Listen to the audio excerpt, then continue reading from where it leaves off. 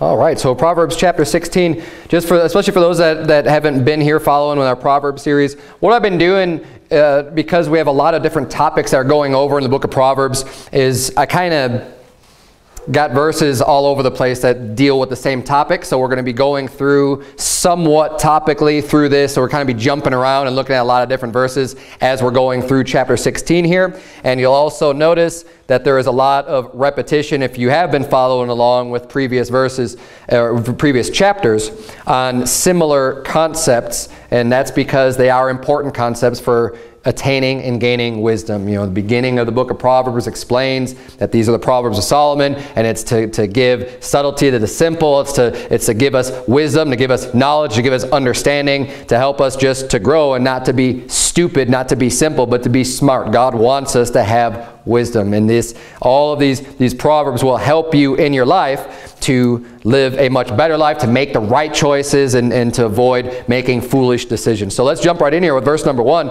The Bible reads, "The preparations of the heart in man, and the answer of the tongue is from the Lord." Now I want to tie this in. Look at verse number 9 also.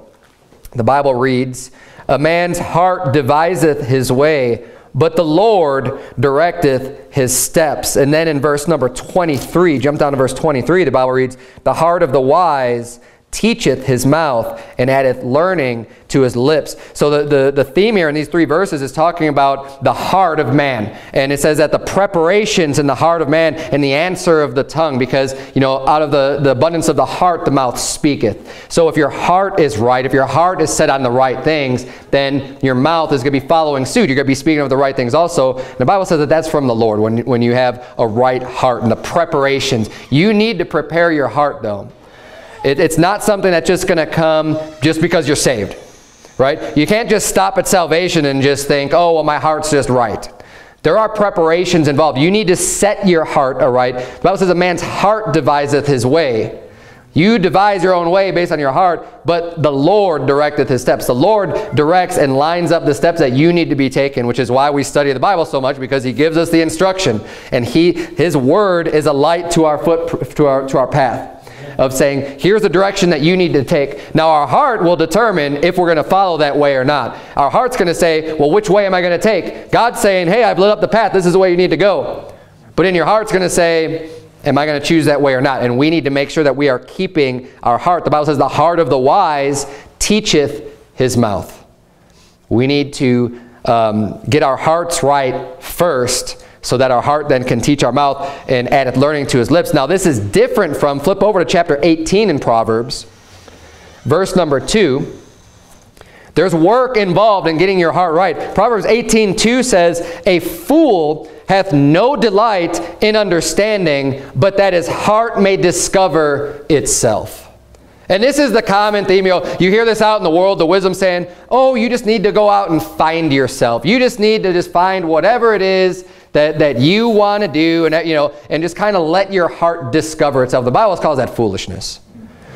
You can't just let your heart dictate whatever it is that you want to do. You can't trust your own heart unless you've set your heart right. And the Bible says in Jeremiah 17:9, the Bible reads, "The heart is deceitful above all things and desperately wicked. Who can know it?"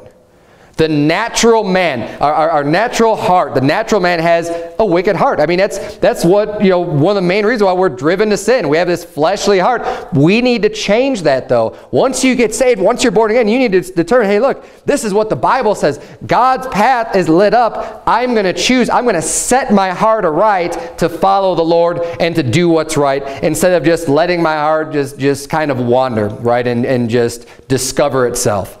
That's a foolish way of thinking. We need to look for God's instruction to direct our steps. And once you get your heart right, once you set it on the right things, then your heart can lead you in the right ways. Then you can be more apt to be able to follow it with the guidance from God's word. Let's look at verse number 2 here now in Proverbs 16.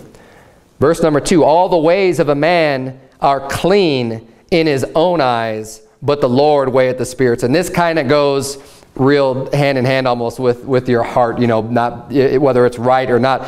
Everyone, when you do things, you generally do them thinking that what you're doing is right. I mean, nobody is going to just go out and do things, well, I don't want to say nobody, but and just know, yeah, this is wrong. You find a way to justify yourself, right? Even when people get into sin, there's always a way for you to make it think, well, what I did was right. A great example, and I brought him up many times, is King Saul. When he didn't obey the word of the Lord. He didn't do what he was supposed to do. He didn't kill, like they were supposed to go out and wipe everybody out, kill all the animals, kill all the people, just completely decimate the people that they were battling against, and he didn't do that. And they brought back the king, and they brought back the best of the sheep and of the goats and of the animals. And when Samuel confronted him, he's like, why didn't you keep God's word? Why didn't you do what you're told to do? He's like, I did do what God told me to do. And he had this real proud attitude. And what he did in his own eyes was right. Even though it was blatantly false and just completely wrong, in his own eyes, he thought he was doing what was right. He didn't think it was that bad. He's like, oh, well, no, we're gonna offer up these animals unto the Lord. See, that's a good thing. And instead of saying, well, you just didn't obey God. I mean, you just didn't do what he said. And that right there is wicked and wrong. And that's why it says, we all think that we're doing the right thing, but God weighs the spirits. God knows the truth. God knows the score. And we ought not to deceive ourselves. And that's one of the hardest things to do sometimes, especially when you get into sin, is to avoid deceiving yourself from thinking that you're okay, that what you're doing is right. You constantly need to be going back over with a humble heart and checking your own life to make sure, am I doing what's right? Does it line up with God? What if God were to judge me right now? Would I be coming out okay or not? As opposed to just thinking about it through your own eyes. Look at verse number 25, Proverbs 16, verse 25. There is a way that seemeth right unto a man, but the end thereof are the ways of death. See, there's some things that people could do like, oh, this seems like the right thing to do. And that's what a lot of people do, is they follow, in that regard, their heart that hasn't been prepared. Oh, this seems like it's the right choice. In the end thereof destruction, it's not wise. That's why we're going through the book of Proverbs, so we could gain that wisdom, so that the way that seems right is the right way. It's not just something that we have a feeling about, oh, well, this seems right. No, it's actually, we could point to Scripture and say, this is the right way, because thus saith the Lord, because it's found in God's Word. The Bible says in verse number 3 here, look at Proverbs 16:3, commit thy works unto the Lord, and thy thoughts shall be established. This is a real powerful verse, and this can help you out a lot in your life. Especially if you have a problem in your thought life.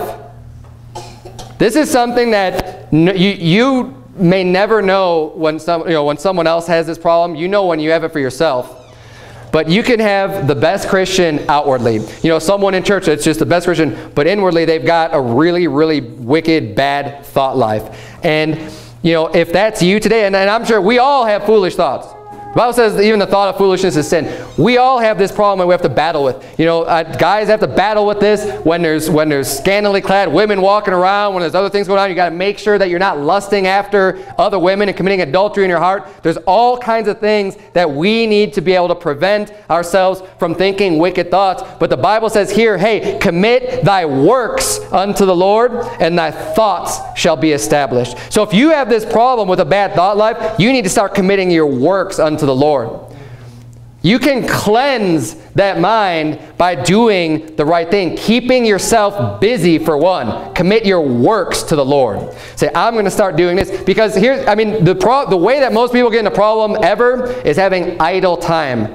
Time where there's nothing that you have set to do. When you have time to just kind of sit around and do nothing, that's the worst time to have. You need to make sure you are keeping yourself busy in one way or another, doing something righteously. Not another being a wicked way, right? Doing something that's right. Committing your works unto the Lord. Doing what's right. And your thoughts will be established. The Bible says in Galatians 5, when it talks about the fruits of the Spirit itself, and the lust of the flesh versus the walking in the Spirit, it says in verse 16, this I say then, walk in the Spirit, and ye shall not fulfill the lust of the flesh. So the way to keep yourself from sinning is by doing what's right. It sounds pretty stupid simple, but think about that. If you want to make sure you're not fulfilling the lust of your flesh, then do what's right. You know, it's a lot harder to fall into sin when you're out knocking on doors and going soul winning. I mean, it really is. You're walking in the Spirit, you're going out with the Bible, and you're focused on winning someone to Christ. You're not going to be thinking about the ways of the world. You're not going to be thinking about any of the things that are going to cause you problems and then cause you to get into sin. When you're reading your Bible, it's a lot harder for you to be thinking about other, you know, your thoughts just to wander off. I know it happens from time to time, but when you're focused on this, when you're praying for other people, you know, when you're doing these things and these works and committing them unto the Lord and walking in the Spirit, you're not going to fulfill the lust of the flesh. It's that simple. Now, the problem is filling all of our time with doing the things unto God. I mean, that's where the hard part comes in, because we do have to do some things. We do have to go to work. We do have to do some things where it's not just completely unto the Lord.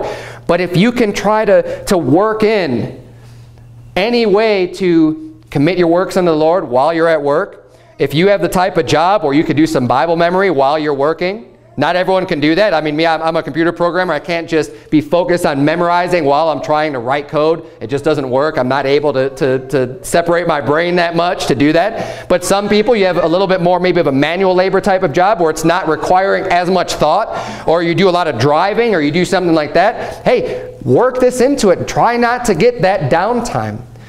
And now if you're working a job and you need to keep your mind focused on it anyways, you're probably not going to be getting off into bad thoughts and bad sins anyways.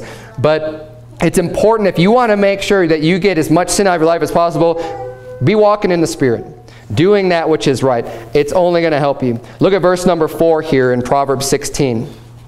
The Bible says, "The Lord hath made all things for himself, yea, even the wicked for the day of evil." We need to remember this and keep this in mind. It'll help keep us humble when we think about God.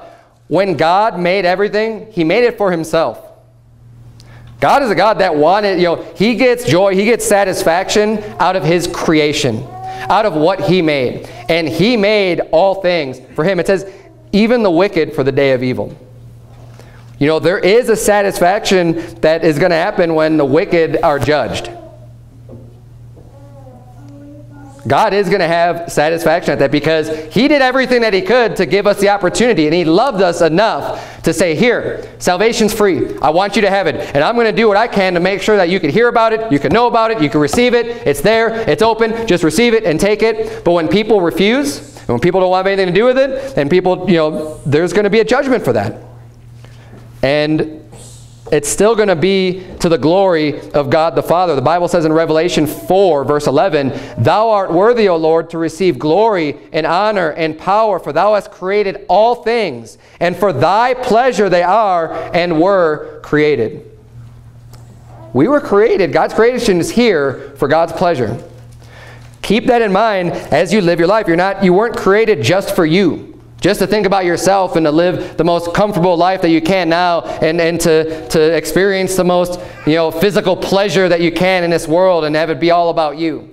It's actually all about God. And if you want God's blessing in your life, you're going to remember that and please him the most to get the blessings upon yourself. Let's look at the next verse here in Proverbs 16. There's a lot of topics. There's not as many, you know, in the past we've had some like maybe 3 or 4 main topics. This one's kind of got quite a few, so I'm going to try to get through these as quick as possible.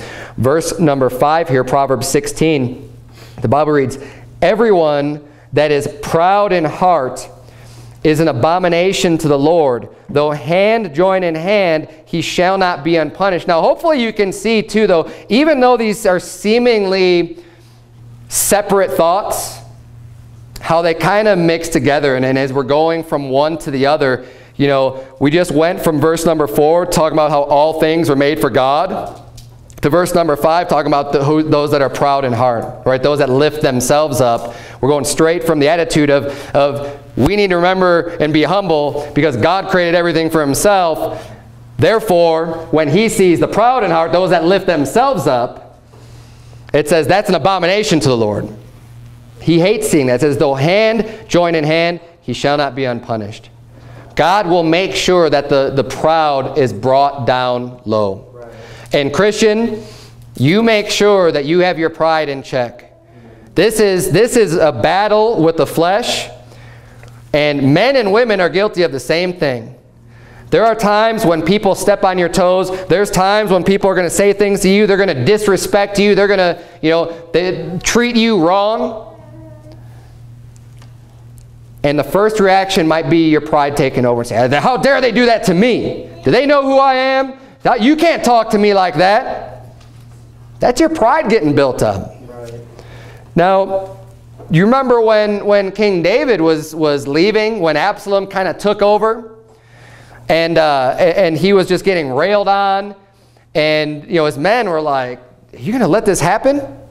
He says, "Yep." He says, "That might be from the Lord." He's like, just let him do it.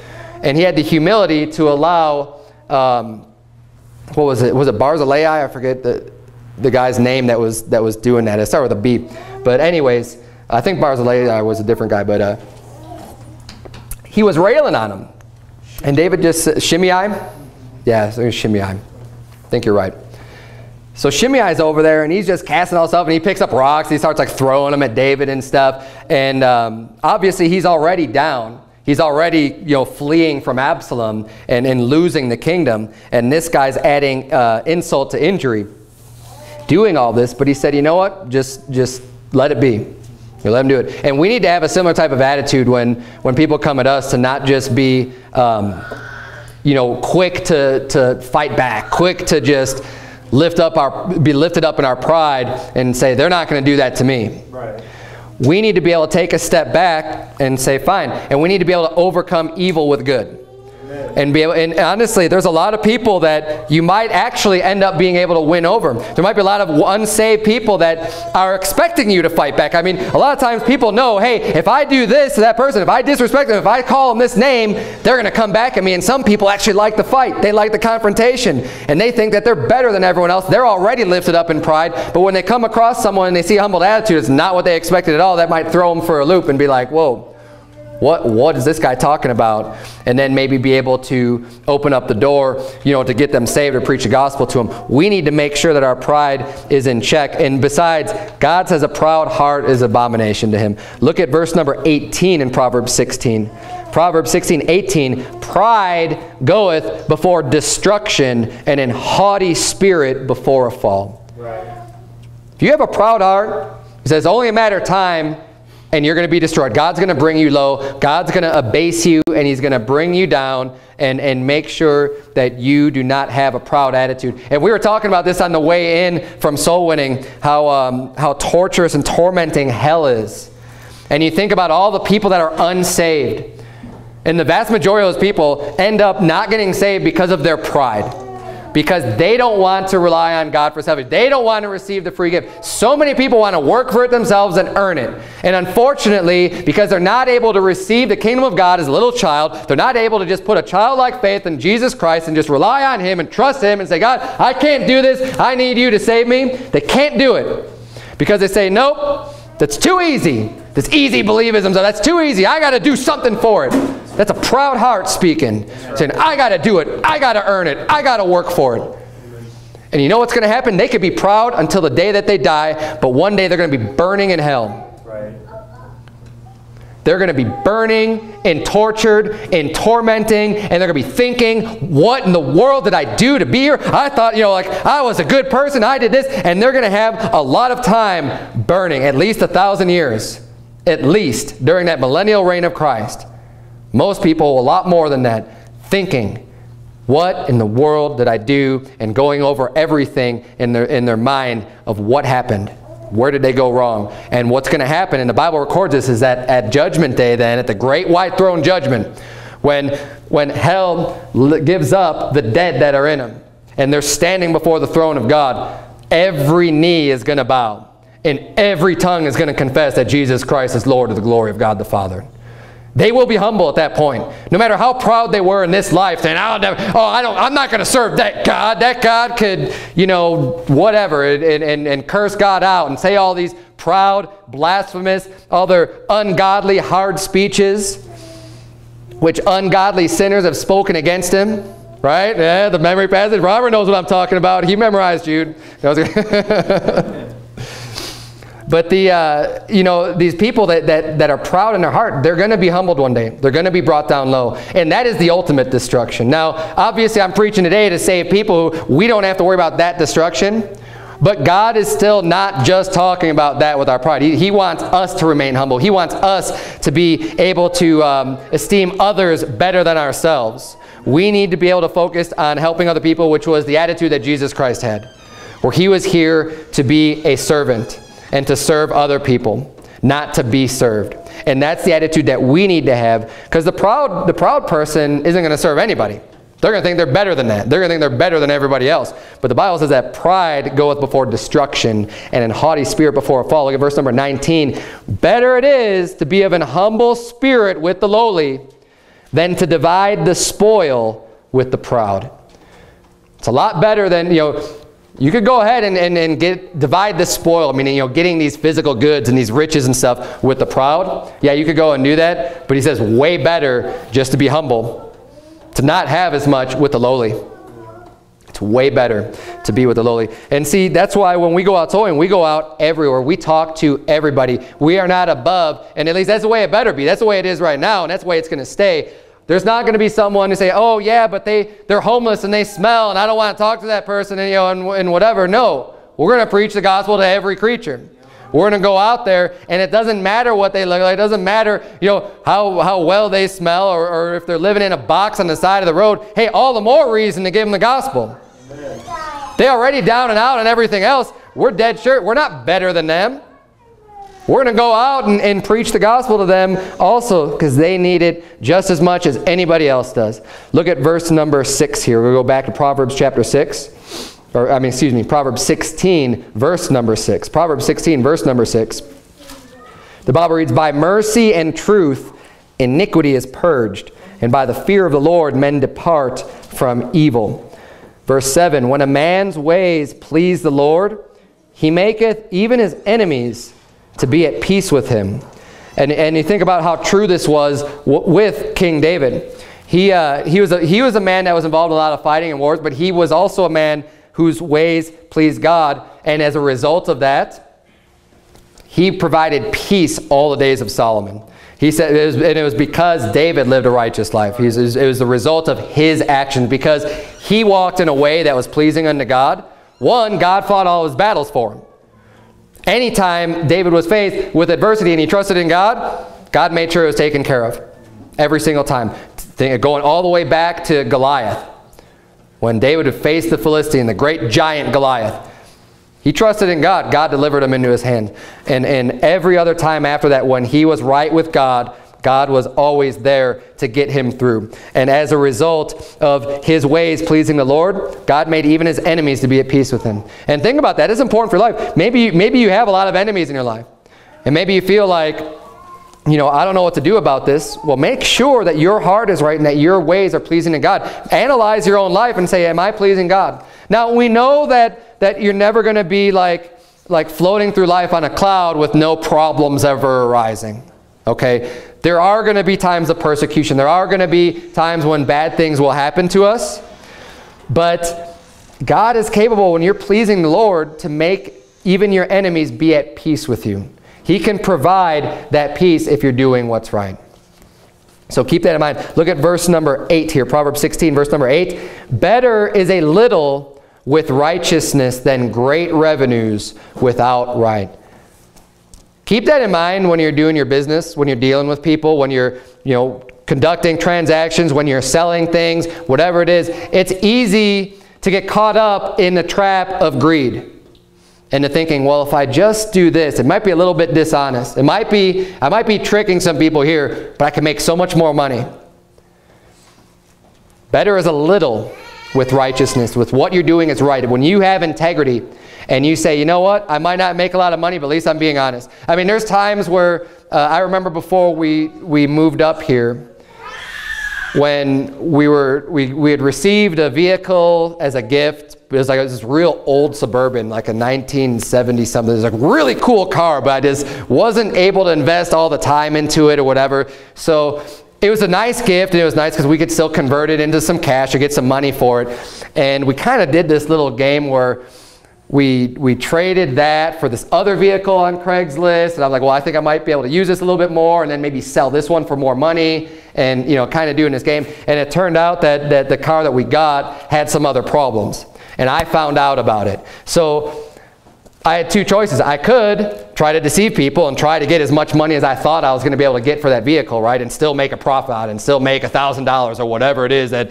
I thought that I was able to do with it. Or I could do what's right and take a lot less money and not pass that head, you know, and at least give the full disclosure, which obviously that's what I did. But this is the type of thing that we need to be able to do. We need to be able to have that integrity to not just pulling over on people to make a quick buck. Because ultimately, in the end, God's going to make sure that it evens out. When you do wrong to other people, be sure your sin will find you out. You know, you reap what you sow. And when you sow to the wind, you're going to reap the whirlwind. So whatever it is that you think you're going to make in that short term and say, well, I just won't tell them about this. I'm going to be a little dishonest about this.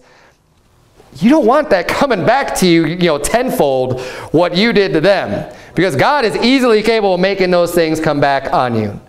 And it's completely unwise to do that. You need to be content with where you're at, content with what you have. If you suffer a loss, then allow yourself to suffer a loss. And just chalk it up and say, well, I made a bad decision, I made a bad choice, or whatever. And if someone swindles you, as was the case in my situation, they were dishonest with me, you know what? God will take care of that. I mean, they'll end up getting what's coming to them.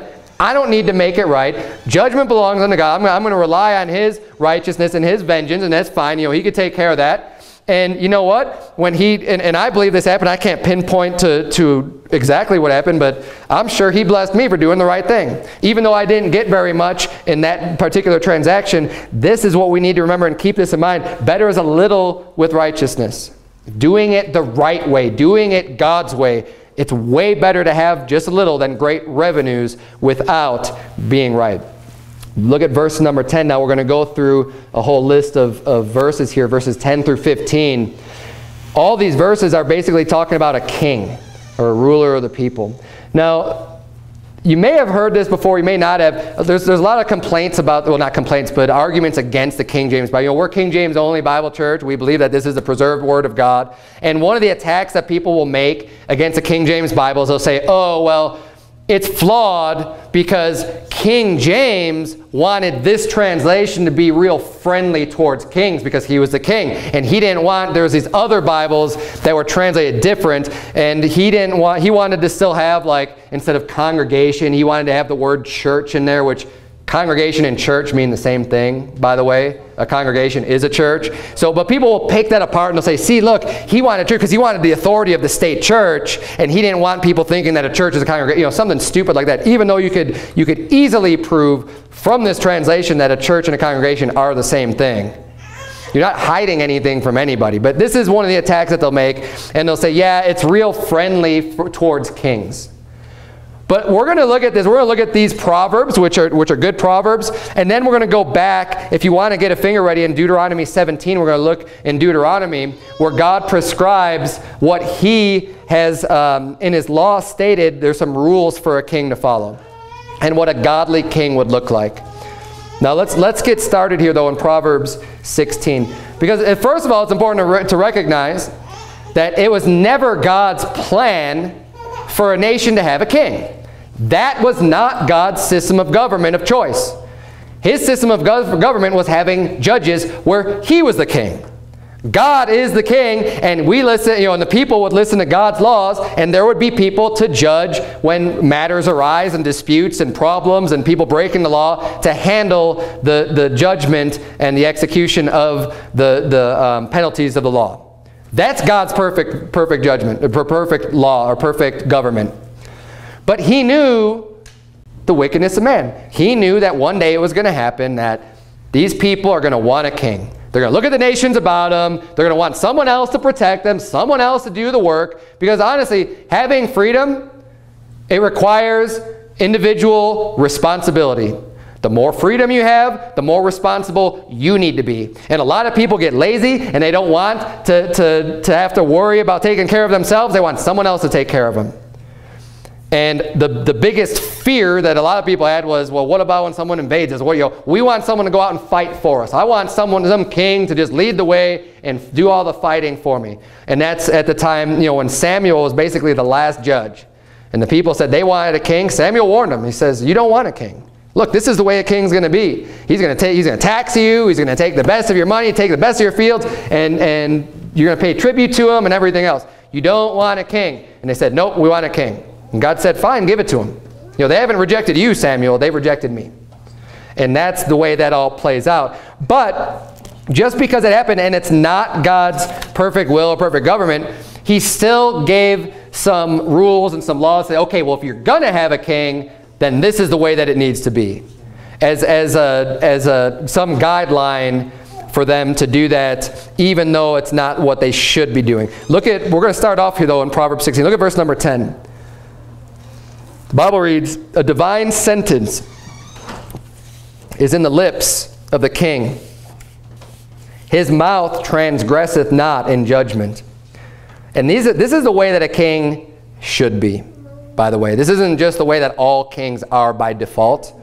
These are Proverbs. If a king is a wise king, if it's a righteous king, then this is true for that king. A divine sentence is in the lips of the king. His mouth transgresseth not in judgment. A just weight and balance are the Lord's. All the weights of the bag are his work. Verse 12, it is an abomination to kings to commit wickedness, for the throne is established by righteousness. God's saying here, if a king wants to just be established in his kingdom, then he needs to do right. He needs to do what's righteous, because if they commit wickedness, God's going to remove them from. And you see that it's played out all throughout the 1st and 2nd Samuel, all throughout the Kings, all throughout Chronicles. When someone is doing what's right, hey, they have their descendants going on. But then when they go into wickedness, God just cuts off all the house. Like the whole house of Ahab was cut off. None of his descendants ended up being king then because of his wickedness. And it's happened in many other situations. And on the flip side, King David was the righteous king, right? And God probably says, you know what? There's not going to fail one of his seed on the throne in the kingdom. And God kept that promise because he did that which was right. Look at verse number 13. Righteous lips are the delight of kings, and they love him that speaketh right. The wrath of a king is as messengers of death, but a wise man will pacify it. In the light of the king's countenance is life, and his favor is as a cloud of the latter rain. Now, I know we don't have a king today. We have a different system of government. We have a president, but we have presidents today that seem to act like kings. Yeah. Now, that's a whole nother story in and of itself, that that's wicked and it's wrong. But imagine how great it would be, even though we don't have a king, if we just had a righteous person that was in the presidency, that could just speak with righteousness. I mean, how much rejoicing there would be. Now, I think, even though everyone's not a Christian, not everyone believes the Bible, if we had a Bible-believing Christian in charge, the vast majority of people would just be like, this is great. The people would rejoice when there's someone doing righteousness, legitimate righteousness, and not doing lip service and doing right unto the people. And God would establish that person and establish that government, which I believe he did for a long time in this country when there was some relative righteousness. And again, I know they're not perfect, and people are going to be complaining about this after, posting comments on YouTube saying, oh, you don't know how wicked these people are, Illuminati, blah, blah, all this stuff. But they were a reflection. The people in charge, even if every single one of them wasn't that good, they still were a reflection of the people. I mean, they still were quoting Bible, decades ago in their speeches. They still were talking about following the Lord and doing what, and having some laws in place that reflected that as well. But look at Deuteronomy 17, because we're going to see here what God has outlined in his law for a king to be. And this makes sense when you start reading what a king is supposed to be, why those Proverbs read the way they do, why a divine sentence is in the lips of the king, why righteous lips are the delight of kings. If they're going to be a king the way that God outlined in Deuteronomy 17, all those Proverbs make perfect sense. Look at verse number 14 of Deuteronomy 17. The Bible reads, when thou art come unto the land which the Lord thy God giveth thee, and shalt possess it, and shalt dwell therein, and shalt say, I will set a king over me, like as all the nations that are about me. Thou shalt in any wise set him king over thee, whom the Lord thy God shall choose. One from among thy brethren shalt thou set king over thee. Thou mayest not set a stranger over thee, which is not thy brother. So the very first requirement is saying, you know what? You need to choose who God's choice is. That's who you're going to put over you. Now, I mean, today, if we apply this to today, like, God's choice is not running in the main field. Now, he may be running somewhere. You just don't hear about him, right? I'm not saying he's not out there somewhere. God's choice probably is out there somewhere running. I just have never heard of him. People that are running right now is not God's choice. See, God says you need to first consider who my choice would be. Who is the best Christian? Who is the person who fears the Lord the most and is wide? That's who you want to be in charge, to be king. Look at verse 16. And he also puts in the caveat there, and actually, you know, again, this is applied to our form of government in a way. He says, thou mayest not set a stranger over thee, which is not thy brother. A stranger is a foreigner, someone who is immigrated. You can't put an immigrant as the king. Why? Because they're not going to be as loyal to that people. It's a lot easier for them to have loyalties to their home country, their home nation, and to be making poor choices and poor judgments based on the fact that they're not from them. They're a stranger, which is the exact same laws that we have today in the Constitution for someone becoming president. You can't be a foreigner and you have to be born here. You have to be born in the states in order to, or under this jurisdiction or whatever. You can't be a foreigner and be a president here. And that came from God's word here. Let's look at verse number 16. It says, but he shall not multiply horses to himself, nor cause the people to return to Egypt, to the end that he should multiply horses.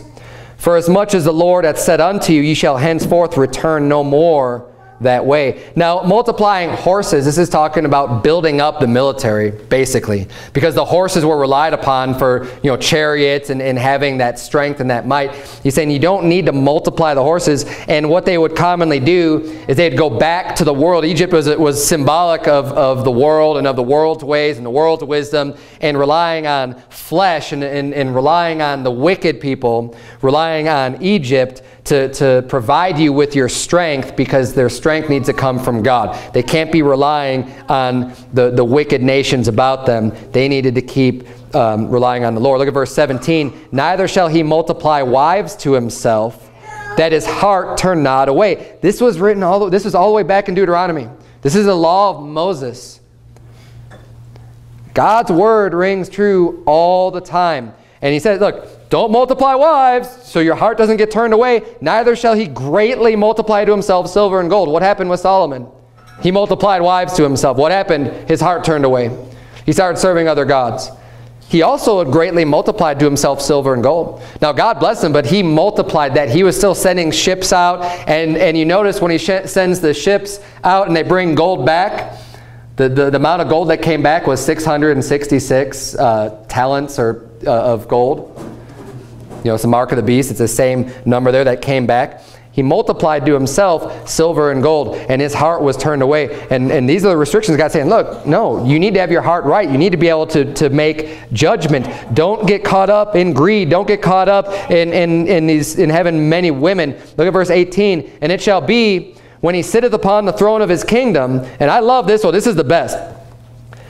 When he sitteth upon the throne of his kingdom, that he shall write him a copy of this law in a book out of that which is before the priests, the Levites.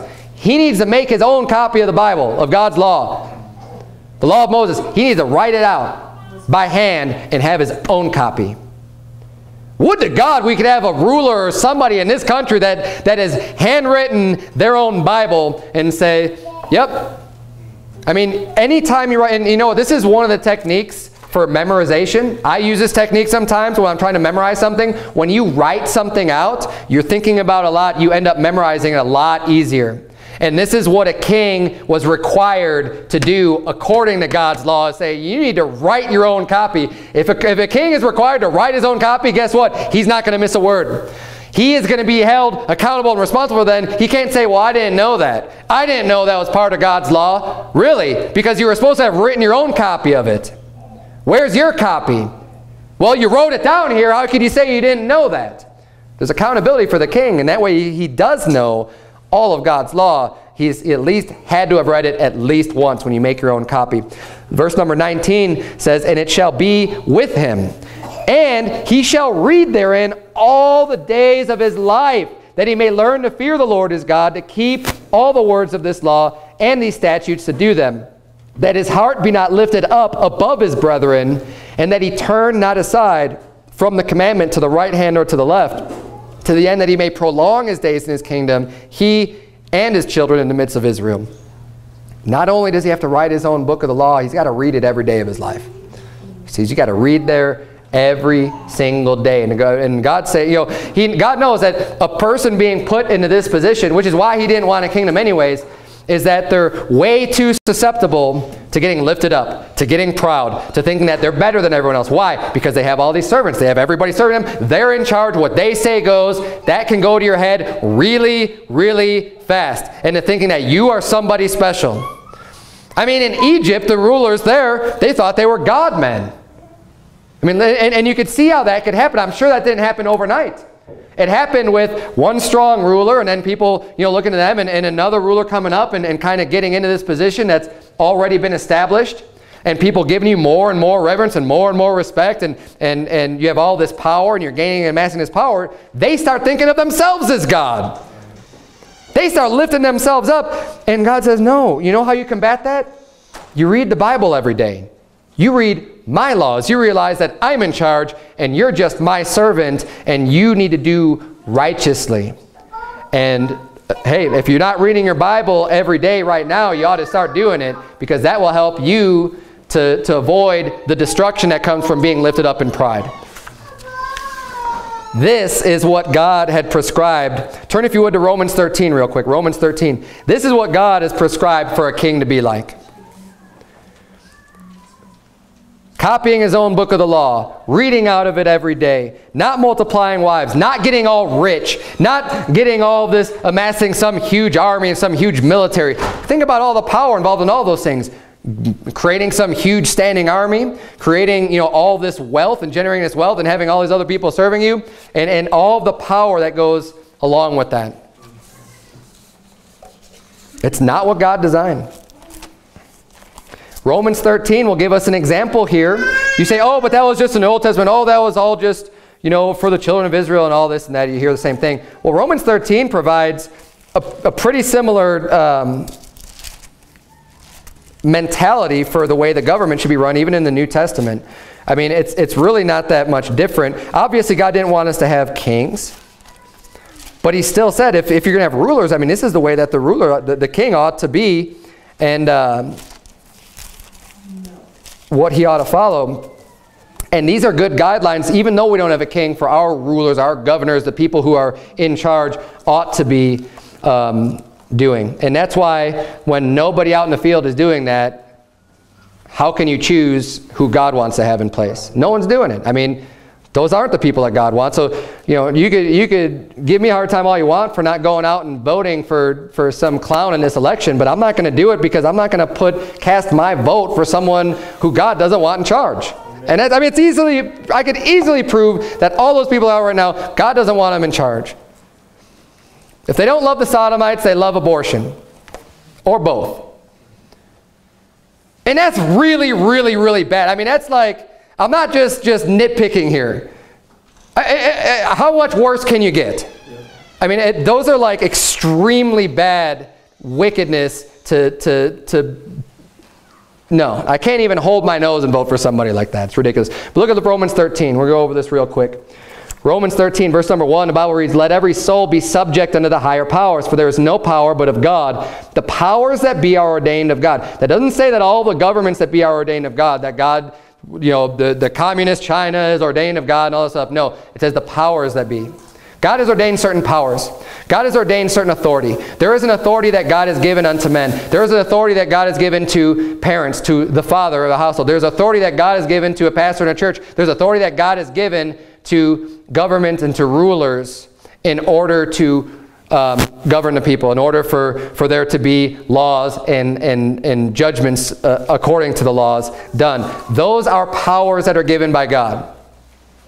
But it doesn't mean that every single government that exists is a godly government, or that God has ordained for them to be like that. Look at verse number 2. He's going to explain this. Whosoever therefore resisteth the power, resisteth the ordinance of God, and they that resist shall receive to themselves damnation.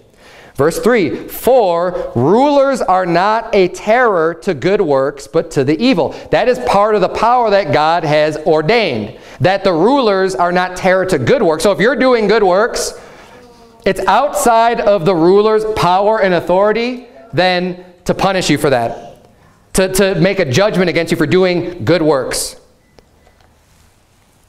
It says, but to the evil. So when you're doing evil, when you're harming other people, when you're committing a crime against somebody else, that's why there's a ruler, to punish the person who's committing the crime.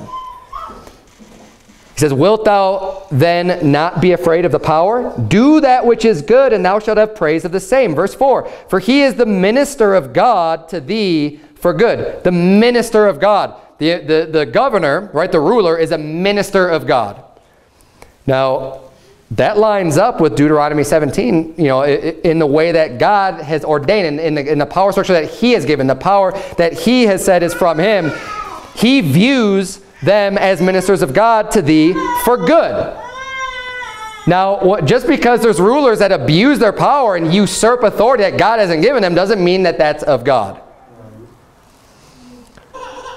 There's a lot of people out there that will say that, I mean, it's almost disgusting how they're willing just to say, well, it's all of God. Oh, well, we got Obama because, you know, that's what God wanted, as if God just is putting these wicked people in place like it's a good thing, like that's what he wants. Right. No, I mean, the only reason God may have had a hand in them coming to power is just to judge us. Just as a wicked judgment for the people, not because it's who is the right person to have in office at the time.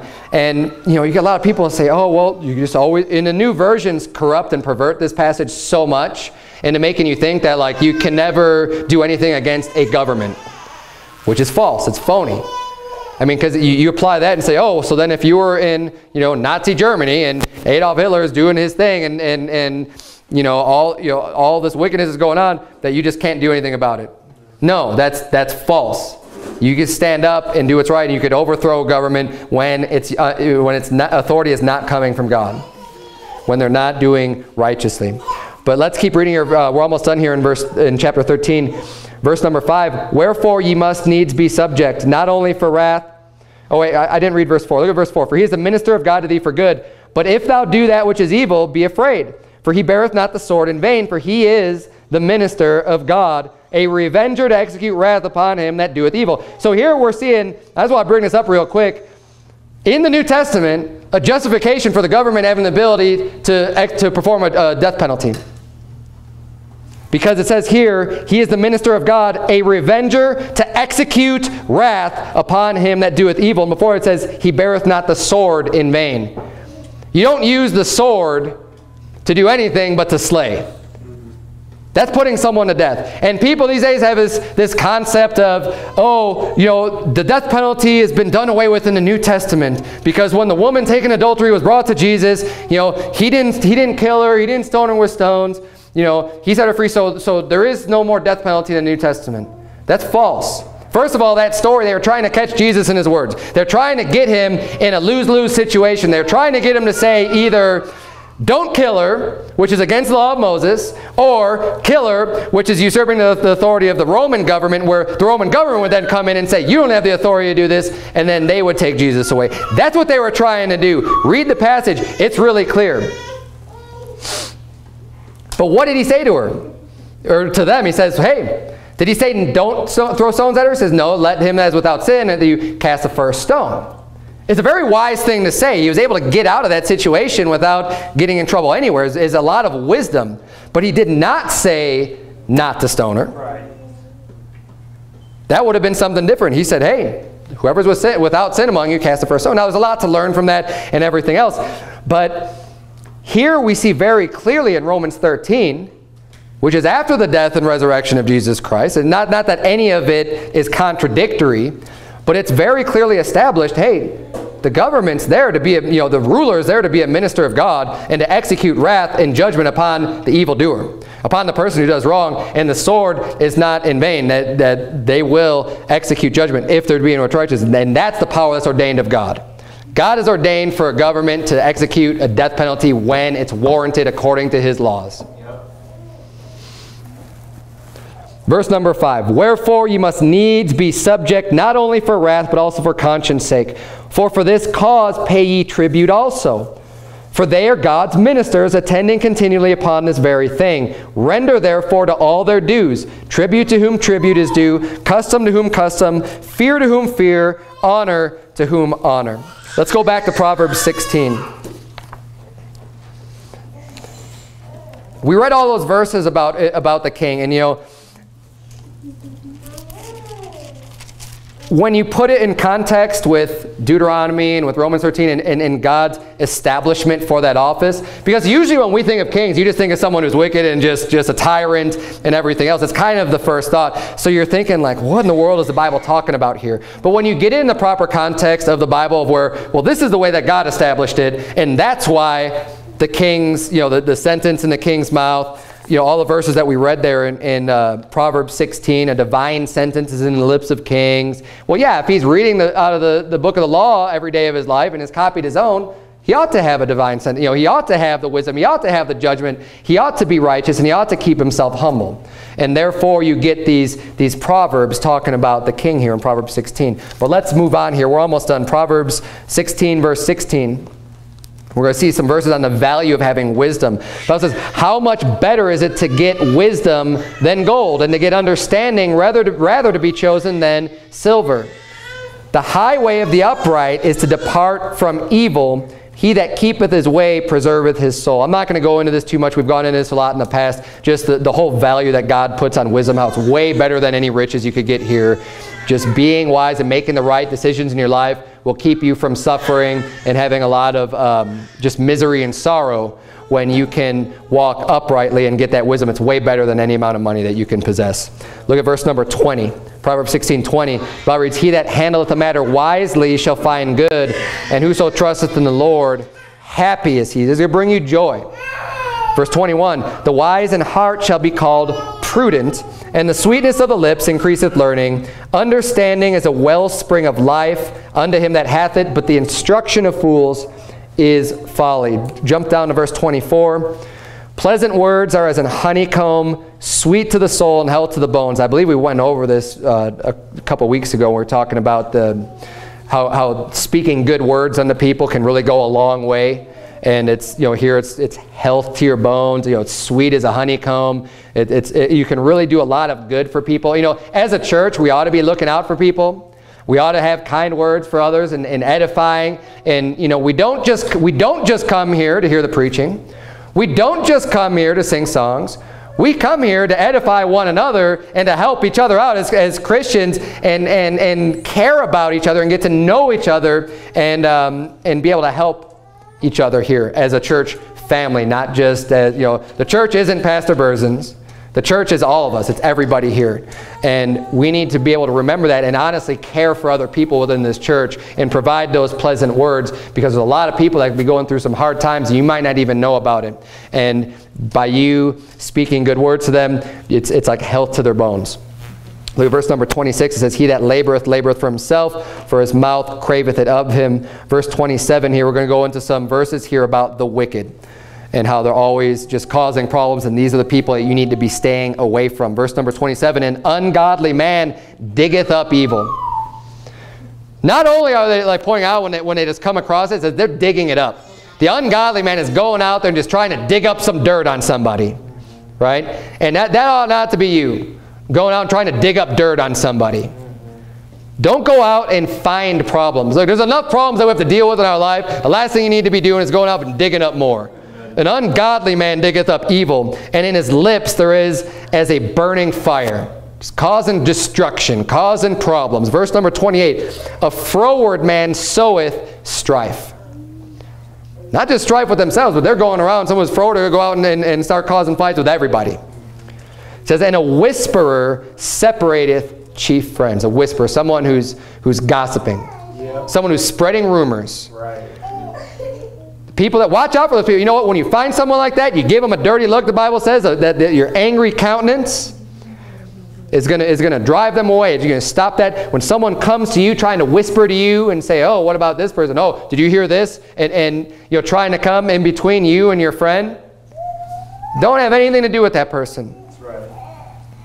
You mark them and avoid them and just say, you know what? No, you're not going to talk that way about these people. You're not going to be a whisperer. And so, because that happens in a lot of churches, and it actually causes a lot of problems and factions and all kinds of disunity within the church when this type of whispering and backbiting is going on among the people. And it needs to stop with you. You need to be able to be strong enough and bold enough to say no, and not just go along with it, but be able to rebuke that person and say, you're not going to talk this way because you're being a whisperer, you're being a backbiter.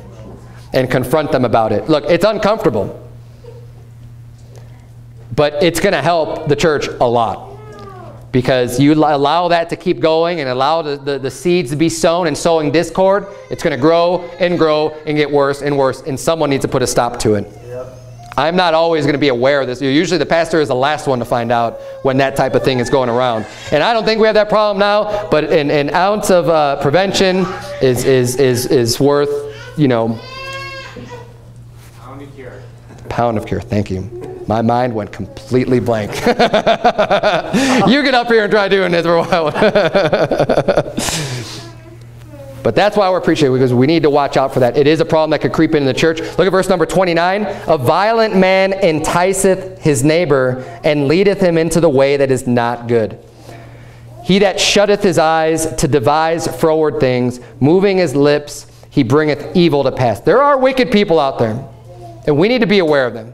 We need to watch out for them. I've said this before, and I'll say it again. You know, most people don't comprehend as well. It's harder to understand that there are people who are bent on doing wickedness. There are people that are devising and planning to destroy and to do wickedly. You say, how could someone be like that? Because you're not like that. But the people exist, and we've been warned over and over and over again that they're out there, and you need to be aware of it. You need to be on guard. You need to be vigilant. And when you see the little things happening, you see the whisperings, you see the backbitings, you know, you see the man enticing his neighbor, the violent man. He's going to lead him in the way it's not good. Watch out for these types of people. Look at verse number 31. Proverbs 16:31. We're almost done. We got a couple verses left. The hoary head is a crown of glory, if it be found in the way of righteousness. A lot of people only get half of this verse because, you know, we ought to respect our elders. We ought to respect people who are older. You know, it says the hoary head. Hoary means it's like white. The Bible refers to hoary frost. You think about frost on the ground, it's real white. The hoary head here is someone who's aged, someone who's got white hair by virtue of their age. We live in a backward society. Kids are no longer respecting their elders. Kids are, you know, people in general just have lost respect. Even adults aren't respecting people anymore and not having common manners and common courtesy and integrity and just, you know, living and doing what's right. It's just completely out the window these days, and no one seems to have respect for anyone. The Bible says here, the hoary head is a crown of glory, if it be found in the way of righteousness. Now look, the hoary head isn't automatic. Just because you've made it to an old age, it's not automatically a crown of glory. If you've lived a wicked life your whole life, that's not a glorious crown for you. It's actually just a shame that you've done so much wickedness through your life. But if it's found in the way of righteousness, that is a crown of glory, because it's hard to live the righteous life day in, day out, and to do that up until you're old and well-aged. That is a crown of glory, and we need to respect that. The Bible says in Leviticus 19, you don't have to turn there. Leviticus 19:32 says, "Thou shalt rise up before the hoary head and honor the face of the old man and fear thy God. I am the Lord." This is one of those customs you might think, well, why do people do that? When an older, it's not even happening these days, but it ought to. It's in God's law. We as Christians at least ought to still be following this type of thing. It's not just polite. It's not just good manners. When old people walk into the room, maybe you have a family gathering or something, and you're with your siblings and with your family, and then Grandpa walks in the room. You know what you're supposed to do? You're supposed to stand up. If you're sitting down, having fun, playing a game, you know what you do? You stand up and you give that man respect. That's what the Bible teaches. And that's the way things used to be, as commonplace and taught in public schools. And it's out the window these days. But it's still written in the Bible. And we ought to observe and do this and honor the face of the old man and pay respect, man. If people have been around, pay respect to the wisdom that they have, even if they're not like the most godly person and know the most Bible. When you've been around for a long time, you gain wisdom. If it's not the easy way, you gain it the hard way. Okay, one way or another, you're going to get some wisdom. And the older I get, the more I know that that's true. There's a lot of things I've learned the hard way. But there's also a lot of things I've learned the easy way, learning it by just getting it from God's Word. And you need to be able to pay respect unto the people who are older and that have the hoary head. The last two verses, look at verse number 32, Proverbs 16:32. He that is slow to anger is better than the mighty, and he that ruleth his spirit than he that taketh the city. And I know I've gone over this verse before, but we need to keep control of our temper, be able to be in charge and be in control. And it's better to have that control than to be really strong and real fit and able to just kick anybody's butt. If you're just like real buff and real strong, but you're always just angry and stuff, you might win some fights, but ultimately you're going to be losing anyways. It's way better not to get in that fight. It's way better to be humble. It's way better to be able to control your mouth and be slow to anger and not just let yourself fly off the handle and get in fights with everybody every time someone steps on your toe. It says, he that ruleth his spirit is better than he that taketh a city. And then verse 33, the lot is cast into the lap, but the whole disposing thereof is of the Lord. Let's bow our heads and have a word of prayer.